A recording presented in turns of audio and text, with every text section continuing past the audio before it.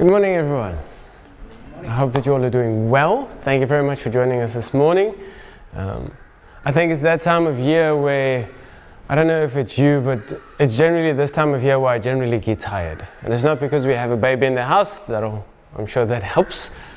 It's just that time of year where it sort of feels like you're sort of wishing till the end of the year, because sometimes it's at this time where you get to take a long break. Or maybe you're like us and you won't have that long break, but you're still looking for that, I almost want to say, that December feel where you've reached an end so that you can start January afresh. You just want that feeling of something new, and you're looking for that sign or that sign. And as I was standing there at the back and I was praying and just trying to figure out where God wants to lead this message, because I can prepare till I'm blue in the face, but at the end of the day, if I rely on my preparation and my skill and my knowledge and my whatever, then you're all doomed. Sorry to put it so bluntly, but good luck. But I believe that if we depend on the Spirit and if we depend on Him leading us in our daily life, then we realize that there's hope. Yesterday, as Sophia mentioned, we went to Jeff's celebration service where they celebrated his life, and I'm thankful that in the last couple of months we've been at different churches. We were at that church yesterday, but we all were at the Anglican church some time ago when we had the Bathurst Unified Church service. And it's not something that you generally have the opportunity to experience, number one, in a small town, and number two, when you're leading a church. And I'm thankful for the opportunity, because as we start with today's message, I'm confronted by this question of where does God want us to go and what type of church does He want us to be? Because personally I feel, and I might be oversimplifying it, I think it is very easy to fill seats. I feel it is very easy to get a great group of people together when you make things fun, when you don't challenge people, when you sort of just go according to what people want instead of what God wants. If there's anything that the Bible teaches us, is that very often what we want as people is very often different from God. Which is why I put this, what I believe is a very thought-provoking slide on, just to read it out loud. We often think what we think is true simply because we think it, not because we necessarily thought about it. And the thing is, in life, I believe that this is very often the case. We hear things throughout our life. Maybe it was from our parents or our friends, or maybe a biblical teaching or a book that we read, or this amazing service that we attended once before. The day that we got saved and someone mentioned something and that just sort of stuck and you never thought about it. And it changed your life and it was amazing, but yet it doesn't determine what is right or wrong. And I feel that the one thing that I feel God really wants for this church or this gathering is that we are challenged constantly. Even with this message, where I had a preconceived idea of what a spiritual gift was, or a specific spiritual gift was, in my preparation and in my time with God, God said, okay, listen, it's nice that you think that, and that's carried you this far, but now you need to sort of reshift what you think and realize what's the truth. And I'm thankful that God is, if I can sound unhumble, to be humble enough to realize that I make mistakes, and to be humble enough to realize that every single day that I need to question what I think. And because I need to do it, I also want to encourage you to do it.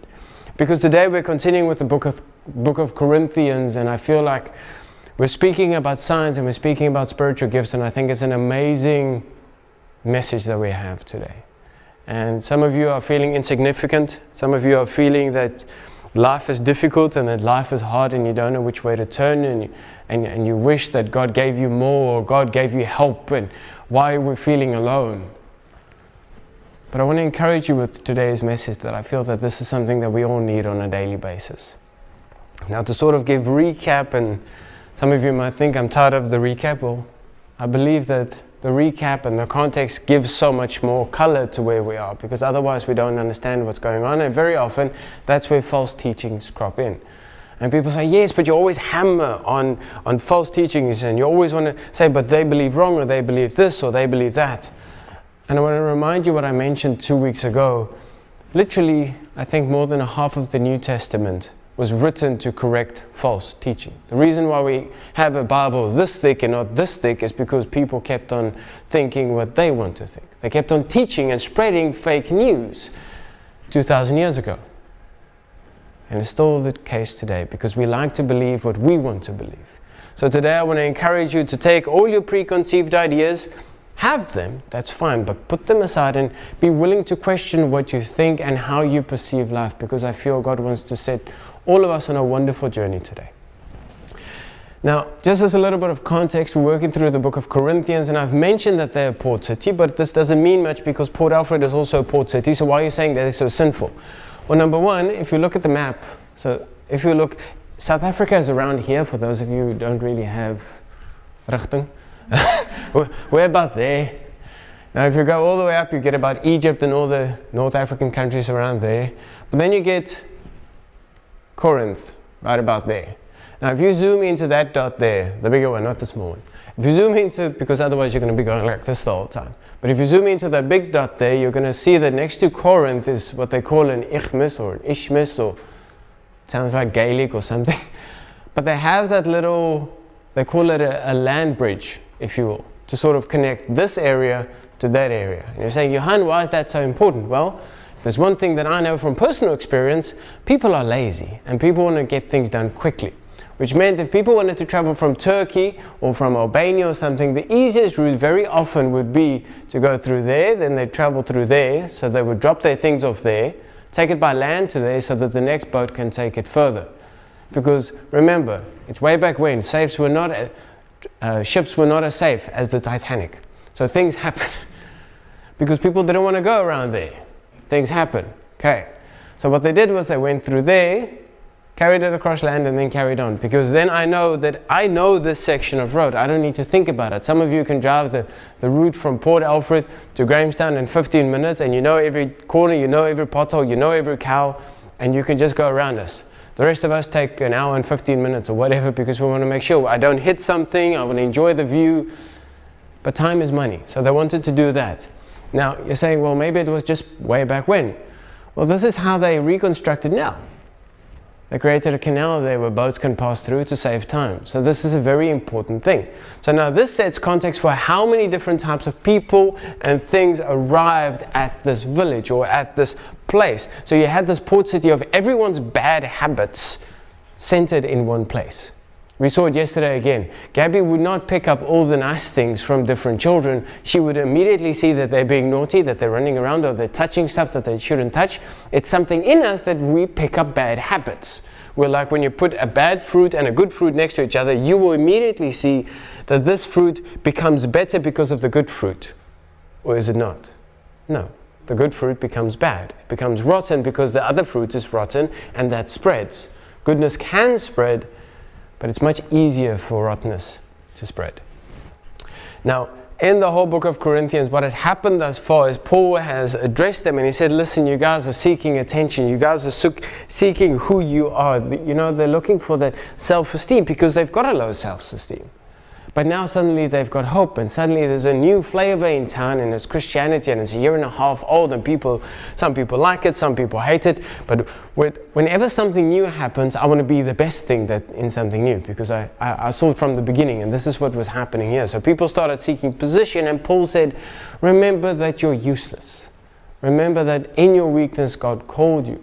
He explicitly used the example of how he didn't have PowerPoint and how he didn't have music and he had all of this when he presented them with the gospel. He tried to remind them that a single person started that whole church, and not just the church in Corinth, the church in Ephesus. Because of his influence, the church in Rome started. Because of Paul's influence and Jesus and the rest of the apostles, here we are today in Bathurst, which we believe is the center of the universe. Other people disagree. That's beside the point. But we need to remember that the influence a single individual can have. And it's with that mentality that I really want us to start with today's message. With a single person who had conviction, a single person who had a passion for God and just living life according to what he felt in his heart. Everything changed. Never, I think, in Paul's wildest dreams would he imagine that 2,000 years later, people in the bottom part of Africa would be reading his letters that he maybe casually wrote to the church to just sort of correct them in the wrongful ways.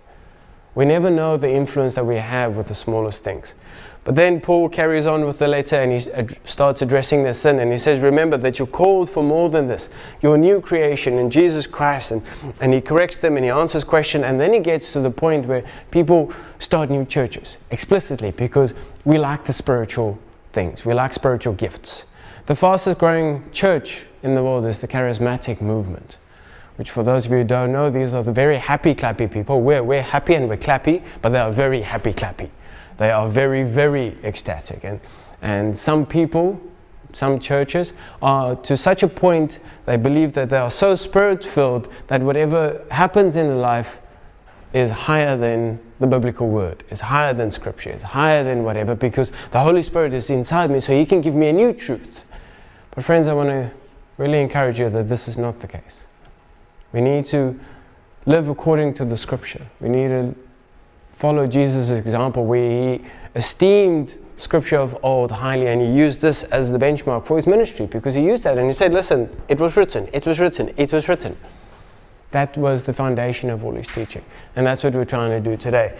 But now when Paul starts speaking about spiritual gifts, we have about 3 chapters that focus on this topic. And the first chapter, in chapter 12, he starts speaking about this, and he sort of gives this list.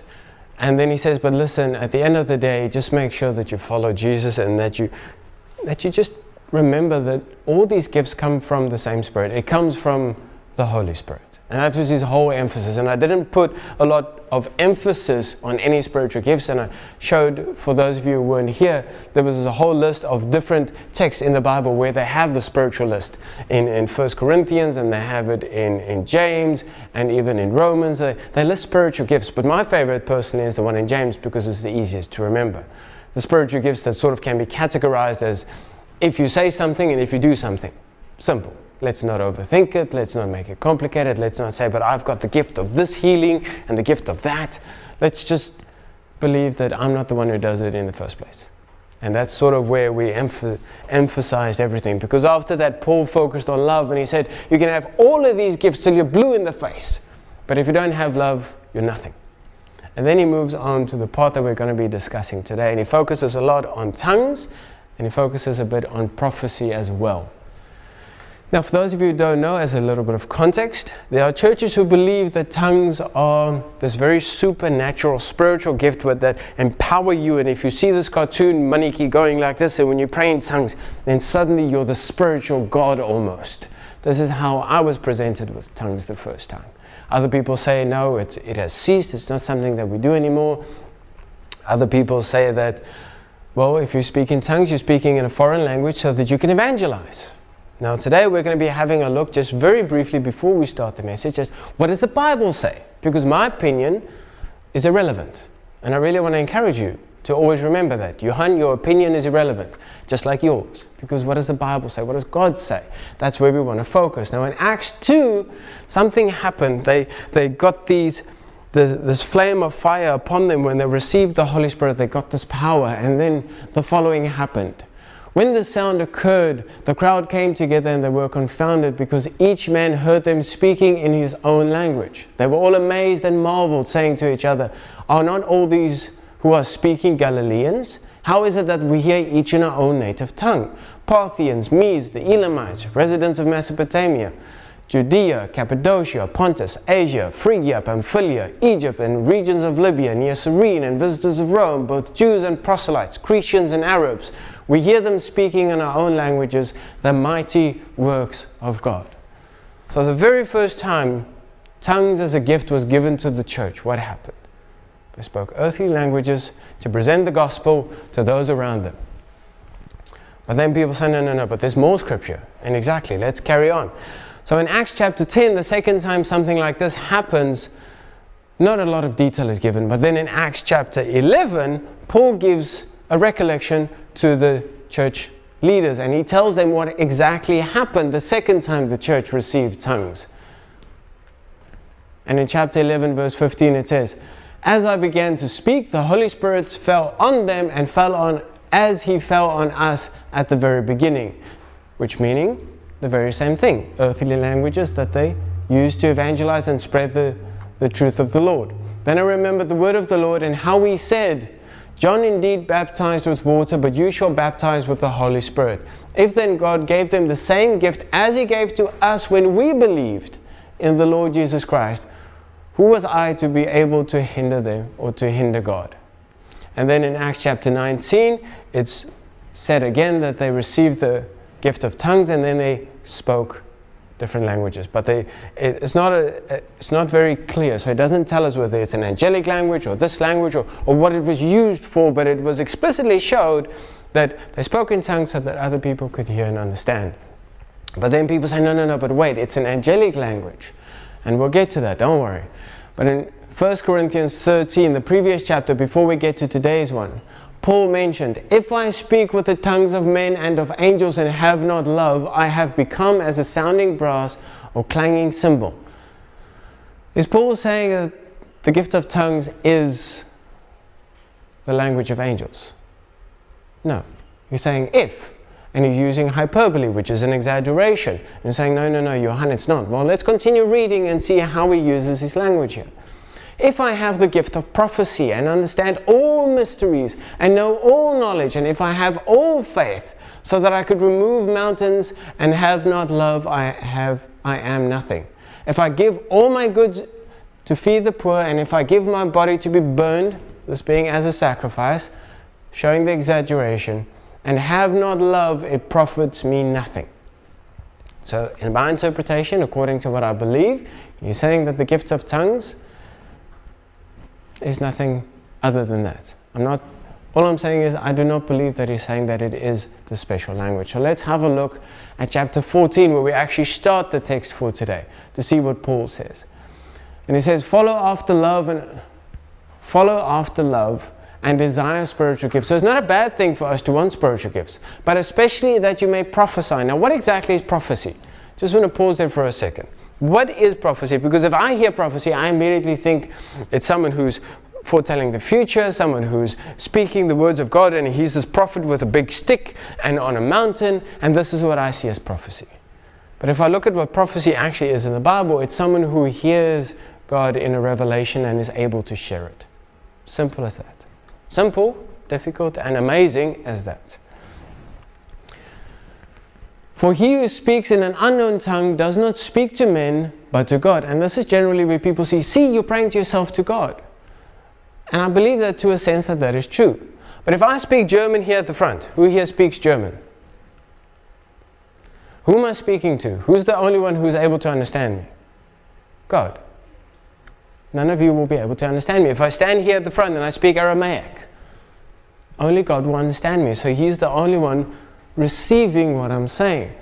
For he who speaks in an unknown tongue does not speak to men but to God. For no one understands him, although in the Spirit he speaks mysteries. So he might be speaking wonderful mysteries, but no one is able to understand him. But he who prophesies speaks to men for their edification and for their exaltation and comfort. He who speaks in an unknown tongue edifies himself, but he who prophesies edifies the church. Now, what was the whole emphasis of the book to this point? It's not about me. It's about the church. It's about the people. It's about the common good. I desire that all of you speak in tongues. So it's wonderful, speak in tongues. But remember, why do we speak in tongues? We speak in tongues so that we can evangelize, so that we can share the message of God. That's why we speak in tongues. But even more that you prophesy. For greater is he who prophesies than he who speaks in tongues, unless he interprets, so that the church may receive edification. I remember the first time I heard about tongues, I was literally sat down by my cell group leader with a whole lot of love, and I still respect him to today. But he sat me down in false teaching, and he tried to use this text, and it got me in tears, and he gave me a book, and he gave me so much different teachings, and it's a wonderful church. Still today, I still love the church. But I cannot deny that there was a false teaching that crept into that church. Because he sat me down and we read through all of this, and they emphasized so much the power of tongues and how we need to do this so that we can be emphasized, so that we can be edified, so that we can be grown, so that we can get stronger. And I'm not saying that this does not happen. But what does the text say? For greater is he who prophesies than he who speaks in tongues. Why would churches literally sit people down and almost force them to try and speak in tongues when the Bible is very clear that we want you to actually prophesy? If you go to a braai and someone says, I really want a nice piece of meat, and you keep on saying, that's nice, but with the meat we'll have a nice little small piece of salad, and some of you love salad, and that's wonderful, and you can, and we're going to have a nice olive in the salad. Now suddenly we're going to start the churches with the olives. This is what they're doing. The whole emphasis is on us actually receiving revelation from God and hearing God and being able to share this with people, but yet we're focused on an olive. Now, what does the word edification mean? Because in my Afrikaans ways, I thought edification means I feel good, I feel strong. Like I mentioned, you just feel strong, but that's not exactly what it means. And I realized this morning how God sort of went before me, as He always does, and He prepared me to get this while I received the word from Him at the back, where I feel like, what type of church do we need to be? We need to be a church that teaches truth above everything else. Because what does edification mean? To edify means to instruct or improve morally or intellectually. I kept on thinking edification meant I'm feeling good, I'm feeling happy. But I think this is what we've made it as a church. We want to feel good. We want to, if you come to church, bless you, you will be good, and then I carry on with life, and life sucks at home. This is not what it's about. It's about equipping all of us to be able to read the scriptures. It's about equipping all of us so that we can read the Bible, so that we can hear God and then spread this message to those around us. This morning, friends of ours are guest speakers at a church, if you will. It's at their church, but they're speaking. And this morning, as I was praying for them, I just really tried to encourage them by saying, listen, remember, it's not just the people who hear you, it's the people who feel the effect of the people who heard you. In John chapter 17, Jesus prays explicitly for us, me and you, because He says, I pray not only for these, but I pray for these who hear of your word through them. It's an amazing reality if you realize that 2,000 years ago, a day or two before Jesus' crucifixion, He was praying for you and me individually. Why? Because someone took the message and they shared it.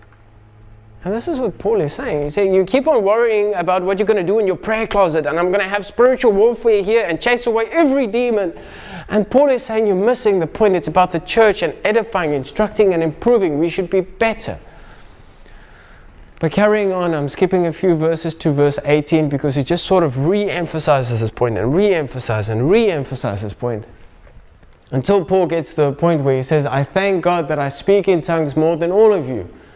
Why is Paul speaking in tongues more than all of you? Because he's traveling more than all of us. He's spreading the gospel. He's doing something. That's why he got the spiritual gift. Some of us are complaining, why don't I have spiritual gifts? You're not doing anything. I can't give you a car if you're going to stay at home. If it's COVID lockdown, it doesn't help. What does it help if God gives you the gift of healing, but you never see someone who's sick? We can't pray for all these spiritual gifts and to be an influence in the world if we just are. We need to do something, then we will be filled with gifts.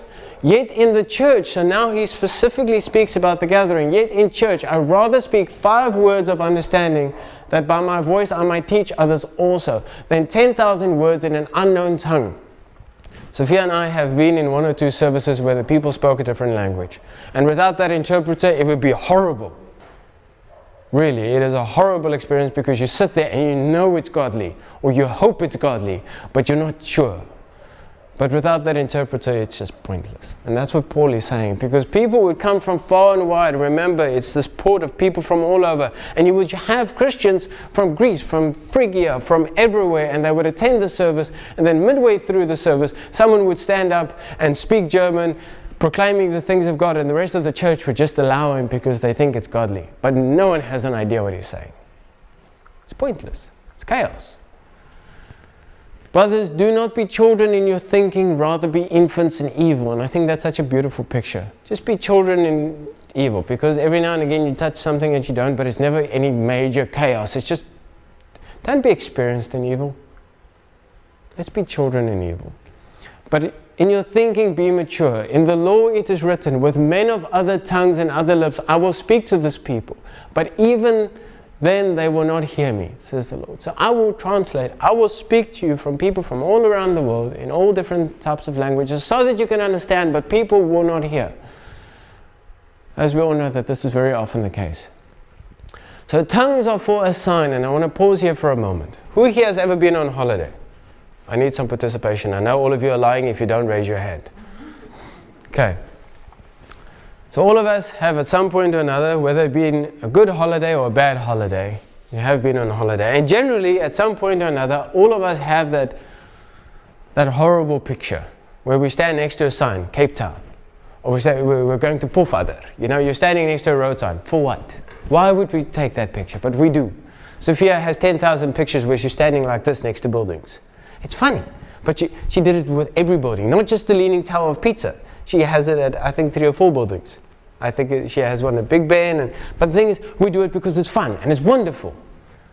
But do you go home after you saw the sign? No. You carry on to Cape Town. You carry on to wherever you're going. Because you're not looking for the sign, you're looking for the substance, you're looking for the destination. Why are people and churches so emphasized and focused on the sign?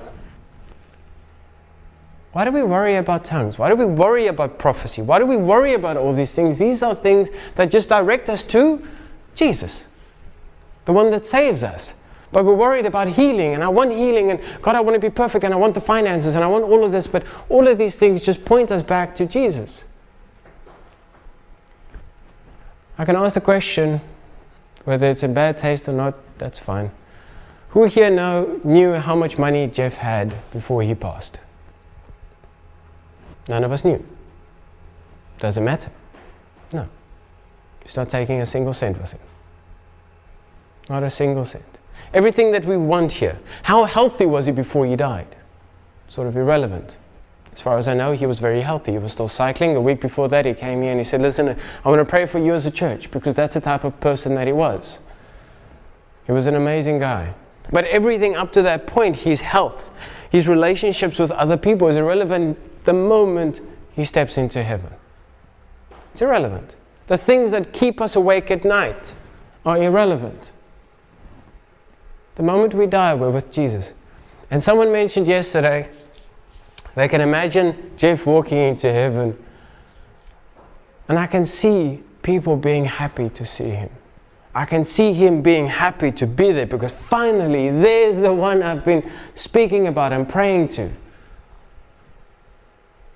But we worry about the signs. We worry about all these fluffy things in between. And I'm not saying that these things aren't important, because we're still here and God still blesses us with stuff. The amount of evenings that I've walked from the bedroom to the loo, probably overshare, but just stopped and just looked at this house and just been thankful. When I finished building stuff, all of you are so tired of me saying, oh look, I built the table, I built the braai. Because I never thought that I was able to. So I'm thankful. I'm thankful that God blessed me with a talent or stupidity to try things. And every now and again they work. And now every now and again afterwards I say, yes, this was on purpose. All of these things just sort of happened. There was no perfect plan, but now they're functional and they're broken and they work. But God, people, let's try something for God. Let's see how it works, and let's put ourselves in a situation where God can give us signs to point to people. And some of you are saying, but I don't have spiritual gifts. Can you do something? Can you talk? Those are the spiritual gifts that James mentioned. You can say something, you could be nice. The nicest thing that we can do is make someone feel included. I've seen it so many times where people walk up to church and they just want to get some spiritual food, and someone would, in a moment of trying to be funny, make someone feel bad. I've done it countless times where I've mentioned the wrong thing and I meant nice, but in that moment you just see someone's heart drop, because that's not what they were hoping for, because they were feeling fragile. That's why they were there. But we as people have the opportunity and the privilege to be able to build people up. That's your spiritual gift, because God can lead you and He can give you that revelation, that prophecy. That person needs you. He needs a hug. Maybe he needs a drink. Maybe he needs some food. But carrying on, because we should stop getting stuck on the signs. For tongues, so tongues are for a sign not to believers but to unbelievers. But prophesying does not serve unbelievers but believers. Therefore, if the whole church assembles in one place and all speak with tongues, and those who are unlearned unbelievers come in, will they not say you're all out of your mind? But if all prophesy, because imagine someone walking in here, we've got 10 different languages, someone standing up and then they speak German and then Afrikaans and then Xhosa. it's confusing. That's why we speak in English, because it's a unified language that most people can understand. And those who are unlearned or believers, they will say that you are out of your mind. But if all prophesy and there come one in, does he not believe? Or the unlearned, he is convinced by all and judged by all. Thus the secrets of his hearts are revealed. And so falling down in his face will worship God and report that God is truly among you. Because when we can hear God's truth and we present it to those around us, then suddenly people will see God. How is it then, brothers, when you come together, every one of you has a psalm, a teaching, a tongue, a revelation or interpretation? Who here has been at either a prayer meeting or a church meeting where it just carried on and everyone wants to say something? This is what this is saying. I have a song, I have a word. And this is wonderful to a point. Because Paul is making it very clear. Let all things be done for the edification, meaning the improvement, the learning, the strength. If anyone speaks in an unknown tongue, let it be by 2 or 3. There must be someone who can understand it. Or at most by 3, and each one in turn, one at a time, people. And let one interpret. But if there is no interpreter, let him remain silent in church. If no one's going to understand you, be quiet. And let him speak to himself and to God. That's wonderful. Because you're still connecting to God, that's good. But don't disrupt everyone else.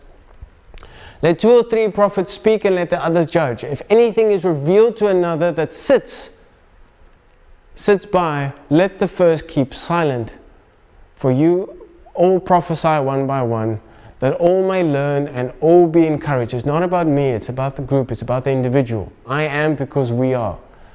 The spirit of the prophets are subject to the prophets. For God is not the author of confusion, but of peace, as is in all the churches of the saints. Who here has ever seen a church service either on TV or somewhere else where you just seen absolute chaos? Now, I'm not judging them, but the word is. And I mean this very respectfully. We need to have chaos. We've been at wonderful worship evenings where everything starts off well, and then you have 1 or 2 people who they're ultra spiritual, where everyone else gets lost. And I think it's a wonderful thing that we can get lost in Christ. But the spirit of the prophet is subject to the prophet. Never ever will God take away your free will. Never ever will he make you flap down like a fish without controlling yourself. Because God will rather allow you to go to hell than take away your free will. Now don't tell me this is a thing of God if you can't control your own body. Let that sink in. And I mean it as nicely as I can. God would rather allow you to go to hell because he respects and loves you so much to protect your free will than to let you lose control of yourself.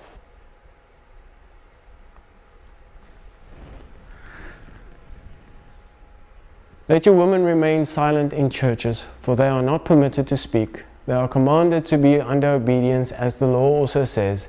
If they will learn anything, let them ask their husbands at home, for it is a shame for a woman to speak in church.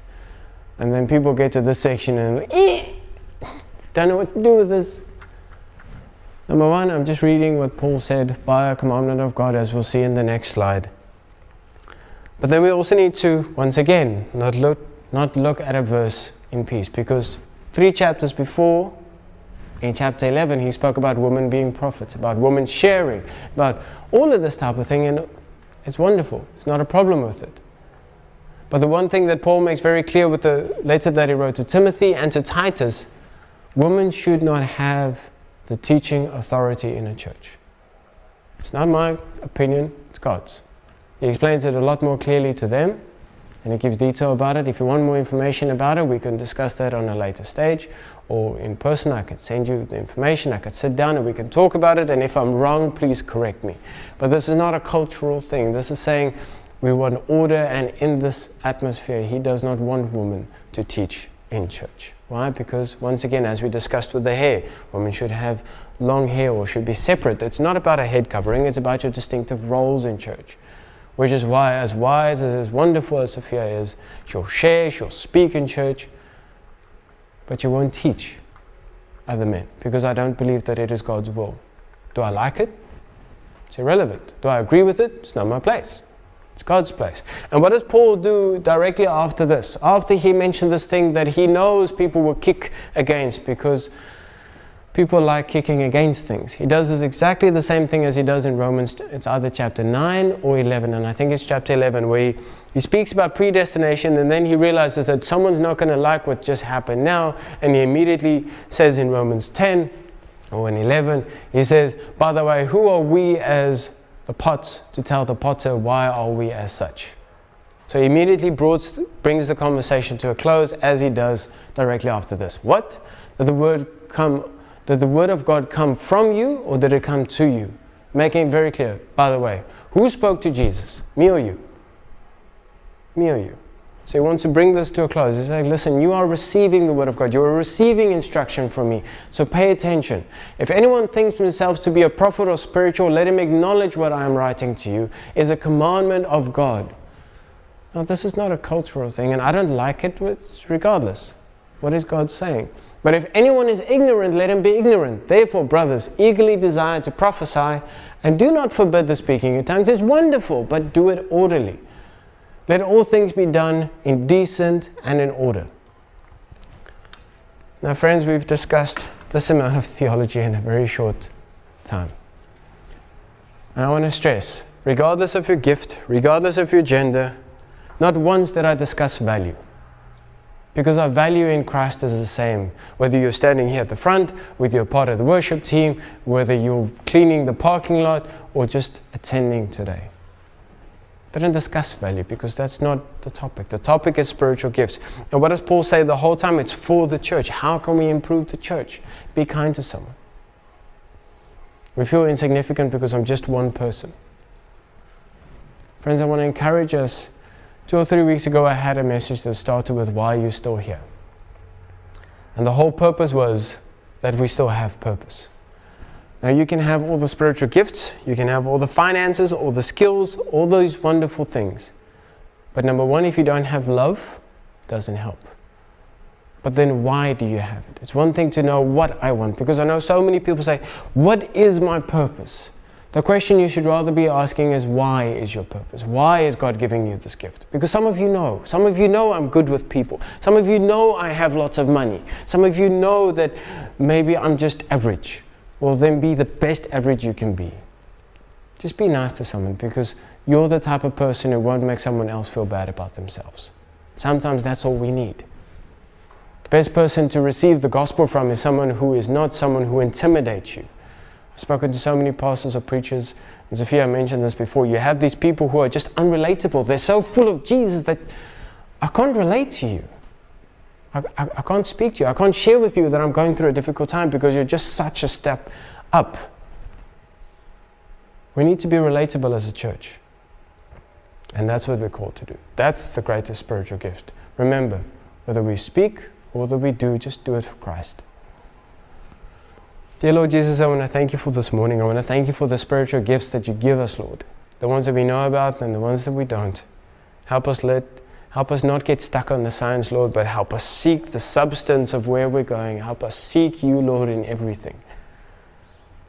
I want to thank you for your love and your passion and this opportunity that we have to gather together, Lord. I ask that you please go with us through this week. Help us carry out this message to those around us in a way that isn't intimidating, in a way that is relevant, in a way that respects other people so that we can have order in your life, Lord. I thank you for your love. And I ask that you please guide us closer to you, Lord. Help us hear you and help us be obedient. Amen.